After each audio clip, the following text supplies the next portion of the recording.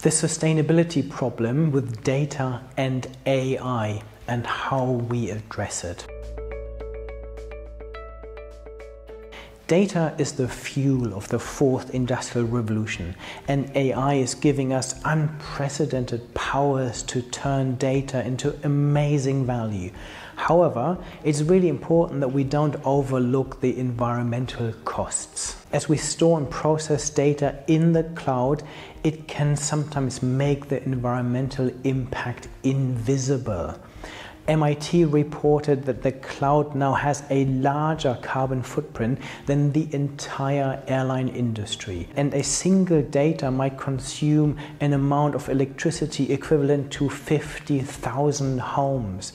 Training just one AI model can emit more than 626 pounds of carbon dioxide, which is nearly 5 times the lifetime emissions of an average American car. We need bold, thoughtful initiatives to set the field of data and AI on a more sustainable trajectory. Here are a few recommendations. Consider how environmental impact is measured. We need to improve carbon accounting by delivering faster, more accurate data on carbon footprints and sustainability. Tools like Salesforce's Net Zero Cloud, Sustain Live, and Microsoft Cloud for Sustainability can help companies clearly visualize and understand their missteps so they can spot opportunities for improvement. Estimate carbon footprints for AI models. The machine learning emission calculator can help practitioners run estimations based on factors like cloud provider, geographic region, and hardware. Examine how and where data is stored. Some of the biggest machine learning jobs might be moved to more carbon-friendly regions of the world. For example, Montreal in Canada has a number of data centers that are run on hydroelectricity.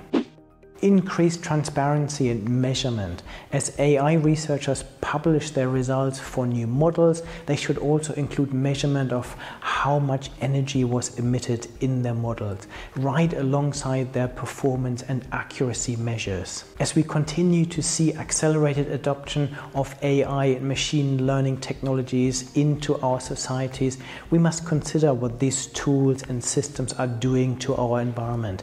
Unless we're willing to reform today's AI research agenda and increase transparency around this issue, the world of AI could actually hold us back in the fight to slow down climate change. To stay on top of everything in this space, subscribe to my channel and my podcast, follow me on social media, and check out my books, Tech Trends in Practice and Business Trends in Practice, which just won the 2022 Business Book of the Year award.